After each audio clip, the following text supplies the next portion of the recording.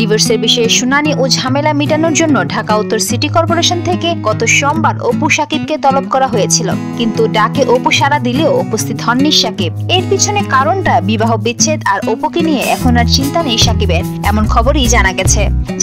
চিটাঙ্গে পোয়া নোয়াখালী মায়া ছবির গানের শুটিং নিয়ে এখন অস্ট্রেলিয়ায় অবস্থান করছেন শাকিব। তার সঙ্গে রয়েছেন চিত্রনায়িকা শবনম বুবলি। এদিকে শাকিব খানের এক ঘনিষ্ঠ সূত্র থেকে জানা গেছে অপু বিশ্বাসের সঙ্গে সংসার করার কোনো ইচ্ছেই নেই শাকিবের। কোনো শুনানিতে তিনি বা তার কোনো প্রতিনিধি উপস্থিত নাও হতে পারেন। কাবিনের টাকা পরিশোধ করা হবে সময় মতো।